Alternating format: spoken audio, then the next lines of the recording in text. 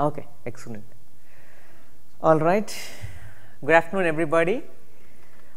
So I'm Ramki Krishnan from Dell, and here we have Tim Hendricks from VMware, and other folks. Would like to thank them, but they're not here, but remotely attending, hopefully. And also, as we know, green data centers is everybody's favorite topic. And we see a bigger opportunity with NFV, and that's what this talk is going to be focused on, and how policy can be used in NFV environment for driving energy efficiency. So, quick run through the agenda. Motivation, we'll go through an architecture and actual implementation in OpenStack Congress, and also a quick demo. So to give you the business side of NFV, the big problems. First is CapEx savings. How do you save money through NFV? And next is, can you offer value-added services? The next question. The next is operational efficiency and savings, right? And the biggest challenges when it comes to NFV are, it's a new paradigm of disaggregated hardware and software and distributed data centers. I mean, it's not the conventional cloud data centers. The big ones, for example, you open up in Oregon where energy is cheap, and then you run, massive workloads. Here, they are actually in network. For example, there is a central office in San Francisco which is being virtualized, and those are the type of challenges we face. Really distributed in network, so that means you have various constraints in terms of capacity, energy, and so many others. And here is where we see the big opportunity, specifically among the three problems we're talking about, especially through operational savings, through policy-based and analytics-driven, not static anymore, dynamic analytics-driven resource optimization. And also the other is aspect not to forget, the regulatory aspect, right, which is especially important for energy efficiency. That said, I want to give a quick overview of specifically the NFV infrastructure policies and resource optimizations, which are important to consider. So essentially, what we see is today the policies in the orchestration layer are static, more placement policies. How do you place a virtual network function? But here, the bigger opportunities around reactive enforcement policies. For example, today, when you talk about workload consolidation, it's more of static time-based. At this time of the day, when things are quiet, I just turn off a few servers, right, to optimize energy. But what you're looking at is much more dynamic during different times of the day. That means it has to be analytics-driven. And an example would be perform workload consolidation periodically if average overall utilization falls below X%. That means it has to be monitoring analytics-driven, not just a static time-based policy. And also, while performing such policies, it's important to keep in mind all your HA considerations, as explained with the other policy, where not more when one VM of the same HA group can be on the same physical server. So this is where, and now the interesting problem is to translate these policies into an optimization problem, given all the constraints around compute, storage, network, and energy efficiency, and achieve it. And what we see is typically, though linear optimization techniques can be used, there is also nonlinear optimization techniques needed for certain cases. And also want to point out that all this work is one of the key work items which is pursued in the IRTF NFV research group, and there is a talk on it today. Please don't miss it. And I'd like to hand it over to Tim for more deep dive into the OpenStack Congress architecture and implementation. Great, thanks, Ramki. Okay, I work on Congress, and as you may or may not know, Congress is all about policy. And so when I was chatting with Ramki about this a while back, there were a few things about what he's gone through that really caught my attention about this particular domain of policies. The first is that these policies are naturally expressed as both statements that have to be true, that you cannot ever violate, hard constraints, and statements that you just want to avoid if you can. You can violate them, but try not to. Okay, and so we call these soft constraints. And so, yeah, I got it. So that was the first thing, is that the policies that people write have this combination of hard and soft constraints.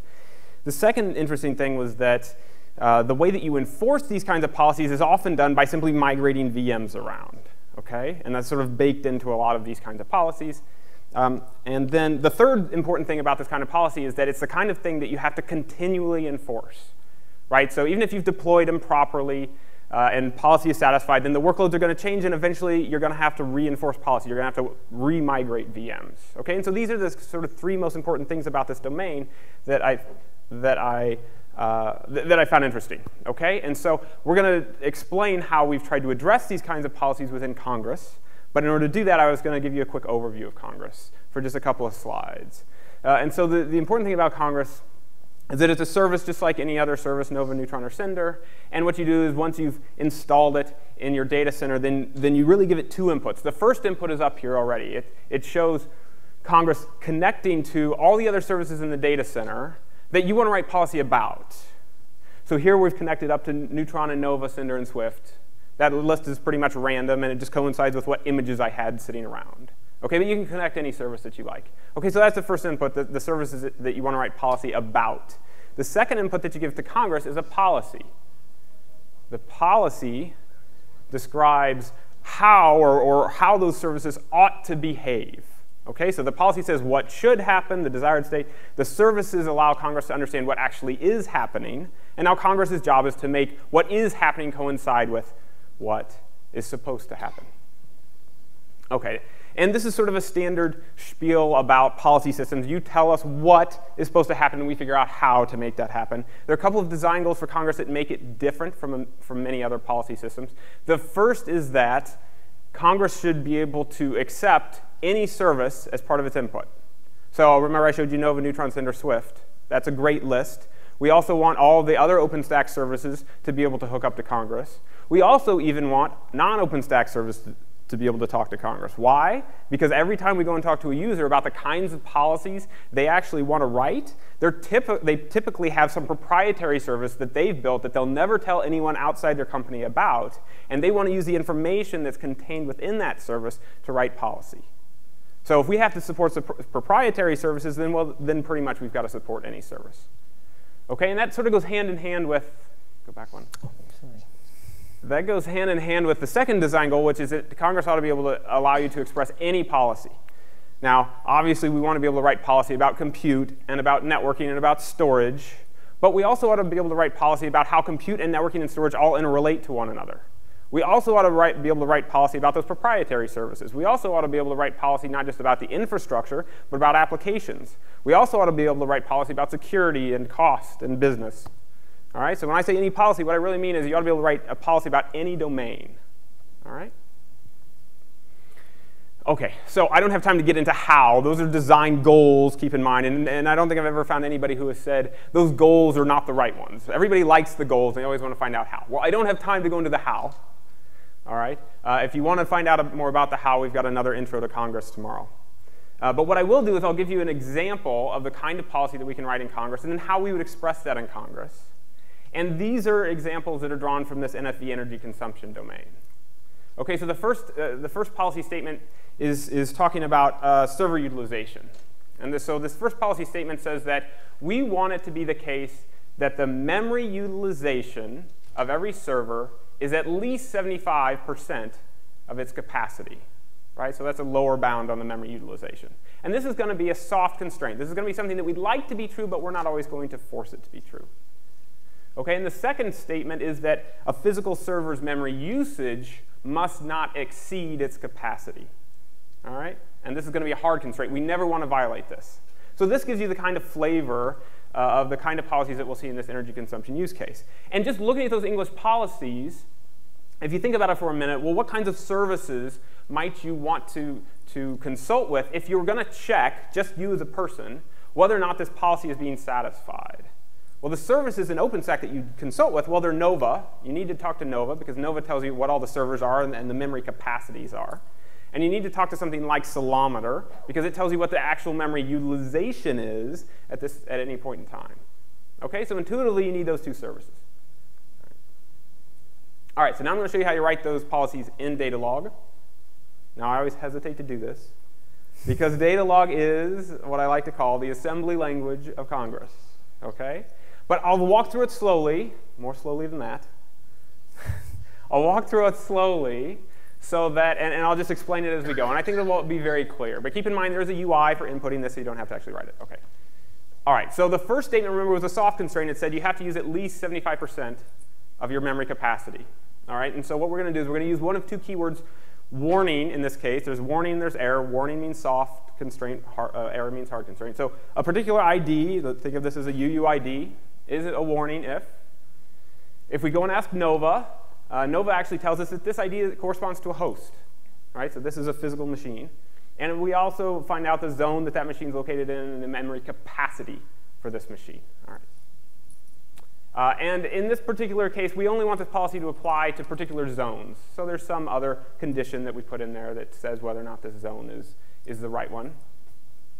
OK, and then we go and ask Ceilometer, well, tell me the memory consumption. And here I'm hiding some details. If you know Ceilometer, it's not quite this simple. Give me the memory consumption, the memory utilization for this particular ID. And we'll call that AVG.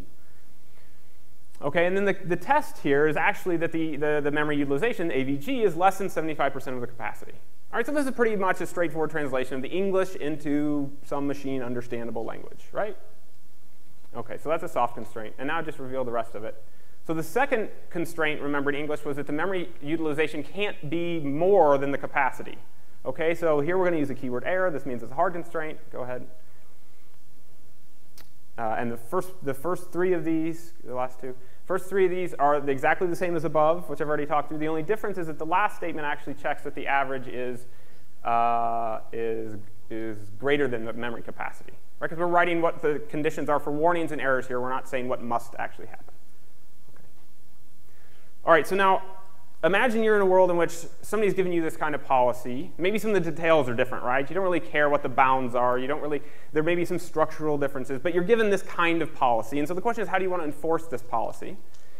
And so, if it were me, what I would want to do is I would want to build some special purpose code that takes this kind of policy as input. And what it does is it says, well, I know that if I migrate VMs around, then I can actually enforce this policy. OK?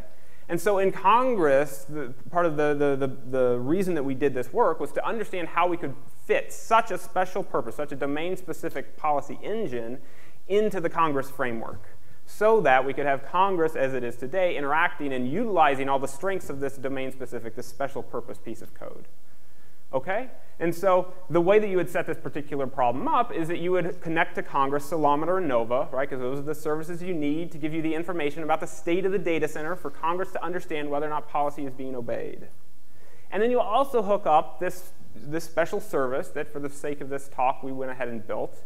And we're calling it a VM migration service. OK? OK, and then the workflow that we want to see, technical difficulty, is that the administrator there at the top is actually going to write this policy that I showed you a moment ago, and he's going to hand that off to Congress. Okay, and then Congress is going to look at this policy, and it's going to say, well, you know what, actually, maybe the admin has given me a whole bunch of policy. Remember about networking and storage, as well as these energy consumption policies. And it's going to look at this giant policy that's been given over time, and it's going to pluck out the portion that's relevant that can be enforced by this domain-specific VM migration policy engine. That's step 2. And Congress is going to delegate that off to that domain-specific policy engine and say, you go off and enforce it. Do the best that you can. I trust you. That's what delegation is, after all. And then that VM migration service is going to be given that policy, that data log policy. And it's going to be also going to get the data from Nova and from Ceilometer about what the current state of the data center is. And then it's going to figure out, OK, I know all my VMs are here. And if I move them over this way, then in fact, I would satisfy this policy. All right? And then it's going to go ahead and migrate those. OK, so step 3 is the VM migration engine goes ahead and migrates the VMs to satisfy policy. But of course, remember from early on, what I said was this is a policy that needs to be constantly maintained and enforced. And so at the end of the day, if after that VM migration service migrates VMs around to satisfy policy, if the workload characteristics change, then that VM migration service needs to remigrate those VMs. And so perhaps it's Ceilometer, maybe it's even Nova, maybe there's a new server or a new guest that's shown up. Ceilometer and Nova give that new information about the state of the data center over to this VM migration service, and it figures out, okay, now I need to move VMs this way. All right, and so that's the whole workflow. So it turns out that Congress already implements 1 and 4. So those are baked in. And so the interesting thing about what we had to do to make this happen was we had to implement steps 2 and 3. And so I'll just give you a brief overview of what we did there.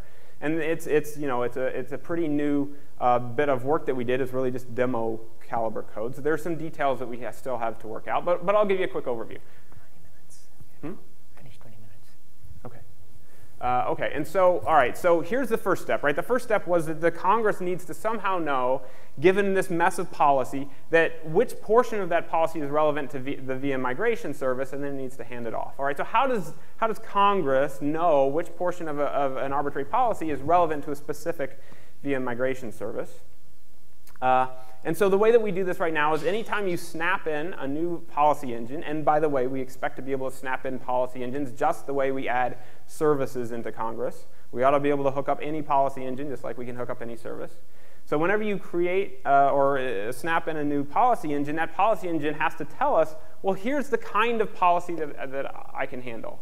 And for right now, there are just a couple of things that we have on there. That policy engine tells us what tables or what information is required to be in the policy and what information or tables is prohibited from being in the policy. And then you can also describe something about the structure of the policy. And in this case, as Ramke mentioned earlier, there are some linearity constraints that we're going to put on them. Okay? But at the end of the day, that new policy engine that we want to hook up to is going to advertise what kind of policy language it can handle.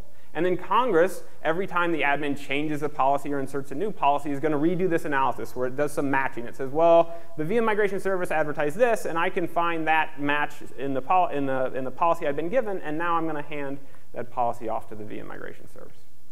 OK? All right. OK, and so now once that VM migration service has actually been given the policy, the question is, what does it do with it? Well, in this case, what we ended up doing was, remember, the inputs are the warning and the error statements, and along with the data that tells Congress what's actually happening in the data center. Okay? And so what we ended up doing was we said, well, if we could translate that data log policy along with the data into a linear program, then it turns out that a linear program can be solved in such a way that it will just simply pop out and tell us what the right assignment of virtual machines to hosts actually is. So we can think of this as, sort of similar to any other domain-specific system, in that the sort of right-hand side of that slide is encapsulating what that domain-specific system is good at. Like it's built in some specific language that makes it easy to express certain kinds of policies. And in this case, we're just assuming that language looks like a linear program. OK, and so once we translate it to a linear solver, then that solver can just simply tell us what the right assignment of VMs to servers actually is. OK. OK, and now once the VM migration engine has actually computed the desired assignment of virtual machines to servers, now it actually has to do the migration. This is an interesting problem. We didn't spend much time on it because we know other people spent lots and lots of time. I was talking to Serba earlier today, and this seems to be the bread and butter. So, so anybody who wants to work on this or work on hooking Serba up, that would be great. Lots of interesting issues there. OK. All right, and so remember what I said was, from my point of view, from Congress's point of view, one of the interesting reasons to tackle this problem was that we wanted to experiment and understand how to hook up one of these domain-specific policy engines, like this VM migration service, to Congress so that we could do delegation, so that Congress could take a piece of a policy and hand it off to a special purpose engine. So the question that I wanted to answer was, in some sense, the VM migration service and the standard Congress look very similar because they both take what as input? They both take data log as input. And so what's really different? What's different about this VM migration service? And the answer is, well, fundamentally, it's built to simply enforce policy by migrating VMs. It knows the answer. That's all it will ever be able to do to enforce. And so that makes it domain-specific. What else makes it domain-specific? The fact that it explicitly computes this assignment of VMs to hosts. Okay? And it also focuses on linear policy. And also the other point is that using ceilometer, it's more looking at analytics for monitoring, continuous monitoring versus static time-based policy. That's another interesting aspect. Yeah. Okay, good. Just which you discussed. Yeah. Right. Okay, great. So now, want to show that this is all real, and we in fact have a interesting demo to show. So, quick walk through the demo setup. We got a question. I get the microphone.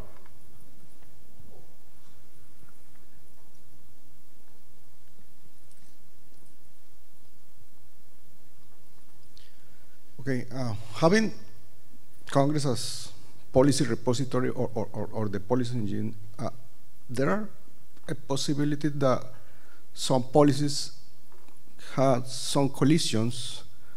Are you working on that just to avoid collision in between the policies? Because, Yeah, I mean, well, okay, so.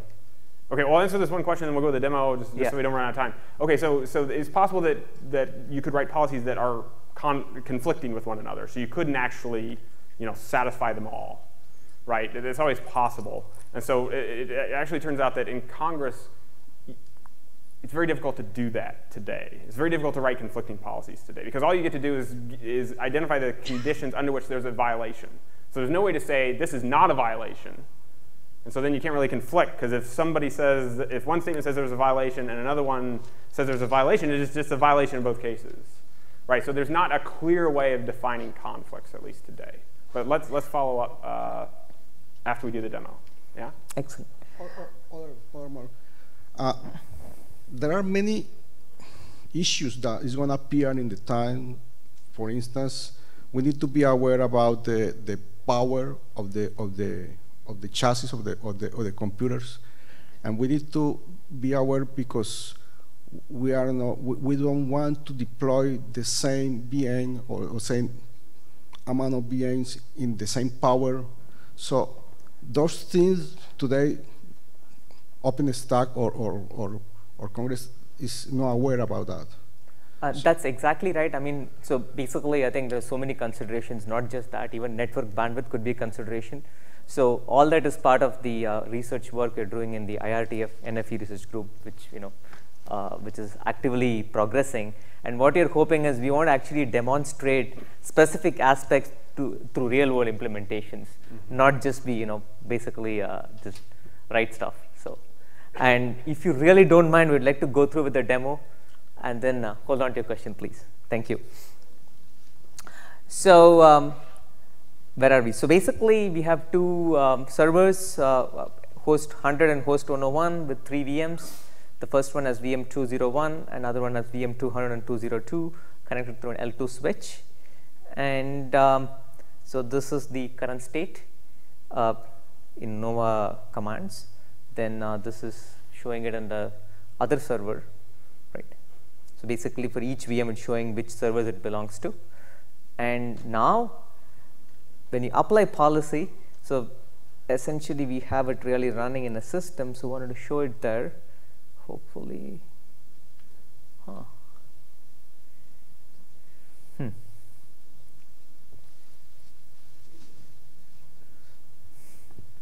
I don't know what happened. So. Oh, it's just not showing it? Yeah, not showing it. Completely disconnected. Moment I switched. Oh, wait. Function F8.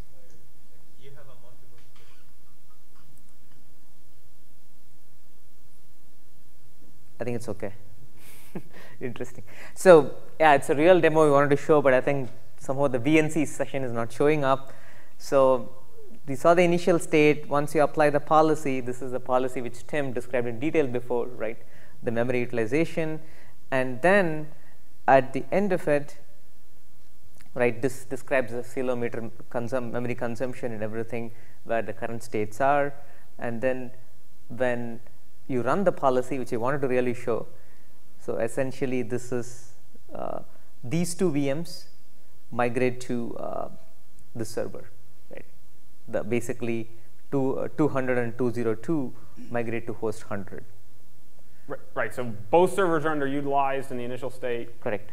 the system figures out, well, if I move all the VMs to one of the servers, then that server is no longer underutilized, so there are fewer violations of policy. And potentially, the next step could be to even power off the server. That's a possibility. That's the idea here, key idea here. And this is showing the final state, right? For each VM, 200, 201, and 202, all of them are in the same server, right? And that's where we are. So having finished the demo, what we see is, especially for NFV, energy consumption policies are about optimizing, soft constraints we talked about. Many soft constraints, are which span multiple subsystems: compute, storage, network, energy, name it. It could be even security, could be even there. But also, like Tim pointed out, there are certain hard constraints which are built in, and you cannot violate them. And Congress is an effective tool for delegating such policies. We show VM's the migration policy engine is a specific example, but it's open to other possibilities. The end result is reduced energy consumption, reducing an OpEx, and also addressing the regulatory requirements of operators. That's the business angle to it. And we have related talks. You want to go over the Congress ones, Tim? Oh, sure, yeah. So 4:30 tonight, we have a hands-on lab. If you want to actually type some commands, copy-paste commands, use the GUI. We also have tomorrow at roughly 3 o'clock, we have an introduction to Congress, right? Remember, I mentioned this earlier. I didn't go into many details. So if you want to find out more of the details about how we achieve any service and any policy, come to that. And then after that, we've got a working session in the evening. You're welcome to come to that as well. And we have another talk on NFE Research Group, which I mentioned tomorrow. And this is about how it ties open source and open standards and research all together. And please join us tomorrow. OK, now we have plenty of time for questions. 10 minutes, yeah. The floor is complete. If you don't mind the mic. OK, I'll repeat your question. Thanks for that. So forgive if the questions are totally out and I misunderstood totally, but I see lots of resembling to the VMware DRS. Is that correct? It reminds me like the affinity rules. Yeah. What I see here. Is that more or less the better equivalent, or let's call it that way? Well, I guess what I would say is the question we're trying to answer is how would you hook up something like DRS to Congress so that in Congress you can write anything you want, any policy that you want, and yet we can utilize all the power of enforcement that DRS provides, right? And so we sort of mocked in a version of DRS just to make it. And also, I think I'd like to highlight another point, the static versus dynamic. We are focused on more of the dynamic policies, analytics-driven, monitoring-driven, not just the static ones, which exist today. One more, the example you've given is more about kind of relates to vertical scaling or moving to another machine that maybe use less or more. Could the Congress be hooked to heat also for scaling out horizontally applications and so on? Is that the right tool? Is there a plan for that? OK, so the question was, I forgot to repeat your first one, by the way. But your question was, we've given an example where we're doing vertical scaling, and could we connect to heat to do some sort of scale out, horizontal scaling? So yeah, there's nothing stopping, what I said earlier was we ought to be able to hook up any service to Congress. And so you can imagine hooking up heat to Congress as well. The thing I always wonder about with scaling, though, is that people typically build these scaling features into something like heat. Does heat have scaling today? Yeah, OK. So what I'd like to do is be able to delegate to heat and say, you take care of scaling. Yeah. So yeah, we could imagine doing that, sure. The policy itself, the threshold policy could be defined in Congress, for example, connecting to the accelerometer, potentially external things like managers and so on, and then heat is the performer of the scaling up. Yeah, that's exactly what we're talking about. So yeah, exactly. So one of the benefits that Congress brings to any service like a heat autoscaler or DRS or this thing that we built was that typically when you build one of those domain-specific engines, you don't have access to all the data in the data center. And so it's very difficult to write the policy necessarily that you like because you don't have access to that data. You can't say if there's a Nova server because you're not actually talking to Nova. Or in order to get that data, you'd have to actually set up these these calls directly into Nova. And so Congress sort of brings this namespace. It allows you to say, you can write policy about users and groups and applications, and yet at the same time use the current functionality of heat or DRS to actually do the enforcement. And so we can sort of hide all the fact that the policy was originally expressed in terms of users and applications, and just simply tell heat, well, here's the information that you actually can accept and need in order to do that auto-scaling. And also our goal is to bring in the monitoring aspect, the service as a service. Basically, as you know, workloads change over time, right, at a VM level or at a network function level. So that's our goal too. So besides the policy aspects. It nicely works in close cooperation with heat. That's exactly what our value add is. Okay, another question. I'm going to project my voice. Okay. So my question is about transit policies. So, my only concern would be, as my policy becomes increasingly complex, how do I know what part of my policy is considered dead or alive? What is part of it? I would need to audit it, right, to understand what governance or what policy element at any given point is relevant to my existing operations today as I pick, right? So that's almost like dynamic policy that it evolves over time. But what's the mechanism of understanding how that policy evolves over time? And maybe that's an area of contribution or something to think about in these sessions is complex policies are difficult to manage and understand if it's the right policy describing the right thing. I wrote a policy like a year ago. Mm-hmm. How is it today? And what do I need? What's the delta? Right. Okay. So for those on the videotape, the question was, I'll boil it down. The question that I took away from that was, policies can become complex, and what we really want are a bunch of nice tools to help users understand those policies, where they're dead, where they're alive, and so on. Right? Yeah. Okay. So yeah. So the nice thing, and the reason that you use a policy language as opposed to like a programming language is because you can build such tools. Right? The fundamental difference between a programming language and a policy language is that a policy language is less expressive than a programming language. Okay? And so the reason that you do that is so that you can build more powerful tools to do deep analysis. And so I guess I need to know more about exactly what you mean by dead, but at the end of the day, yes, we can build tools, and if anyone wants to work on tools, I would love to help. A question related to the gentleman's comment about conflicts. Mm-hmm. So when you express the policy, it described either a warning or an error, but it didn't say what you should do to remediate that, right? And in your example, the migration service migrated the VM, right, to correct the warning or correct the error, or correct the warning without violating the errors. If there was another, let's say DRS service listening and seeing the same policy, what if it starts taking an action that does conflict, where the conflict happens in the action, essentially, like the migration service and another service both see a policy expressed, they both decide they want to do something about it. Since it's not expressed what the action should be, how do you resolve that kind of problem? Yeah, so this is a good question, right? This is a deep question about, like, you imagine this world in which, just imagine Congress eventually, right? Eventually, you give Congress this policy, and it knows what it's supposed to make happen. And maybe it decides to move VMs around. And then you've got some other service sitting on the data center, and it decides to move them back, right? And so you get this ping-pong effect going on. And if your question is, how do we stop that? I think in general the answer is, well, you can't, because Congress doesn't control everything. And so I think that what we're trying to understand here is how Congress can help coordinate and collaborate with these other engines. And what you're bringing up is a good point, right? Which is, well, maybe you've actually delegated some policy to one engine and a different policy to another engine, and then what they're trying to do to enforce those policies are actually fighting with each other. So to give you kind of an architectural view of this, essentially if what you're doing is you have kind of two apps which can generate conflicting policies, but you don't know whether they're really there.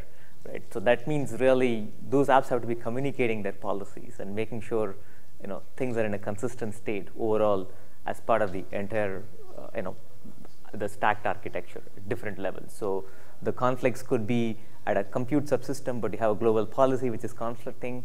That means if these are all independently operating without communicating, you're in serious trouble. Yeah. So And that is one of the things we're also looking at as part of the research topic in NFERG. And I guess another way to maybe ask the question more directly is, do you think that the action for remediation should be expressed somehow in the policy or on the side of the policy, maybe? Yeah. So I mean, I think this is an interesting question, and I think there are going to be cases where we want to allow people to be able to say, here's how you do the remediation. You know, I have a strong opinion about how this remediation should be done. Here is the action to take. At the same time, in the context of delegation, it's not clear that that would solve the problem, right? And so I think initially what I would say in the context of delegation, which is what we're talking about here, I would say don't hook up two services that are going to fight with each other, right? I mean, in the short term, that's got to be the right solution. In the long term, what you could imagine is a world in which when that advertisement that the VM migration service publishes to Congress to say, here's the kind of policy I can accept, would also include enough information about the kinds of actions it's going to take to remediate policy that at least then the system could say, well, look, this one says it's going to try to migrate VMs in this crazy way, and this one says it's going to migrate them in this other crazy way, and oh, maybe that's clearly the case that we shouldn't be hooking these two VMs up, these two services up together, or at least we shouldn't be delegating to them at the same time. We ought to choose either or. So that would be my long-term answer. Yeah. Great, thank you.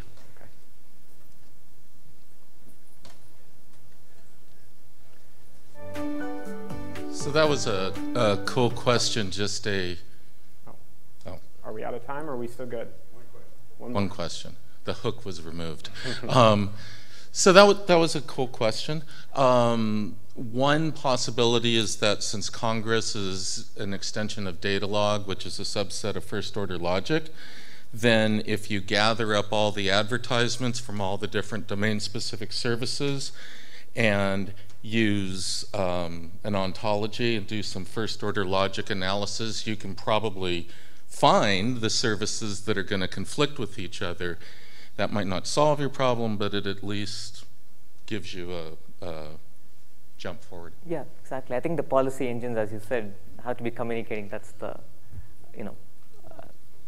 that's the real way of solving it. If they're not communicating, then you're in trouble. Yeah, because you don't want this to degenerate into a set of imperative if this, then this, right? That defeats the whole purpose of this thing. So that's one way to stay declarative, but still, try and work within the bounds of the systems, maybe. All right, great. Yeah, and that's great. And the reason, keep in mind, part of the reason to choose data log is that there are tools, solvers, a bunch of research and development that's been done to help us do that kind of analysis. So we don't have to reinvent that from scratch. We import that, and we just have to use it correctly. Exactly. Well, great. Thanks, Saul. Thank you. That was a really cool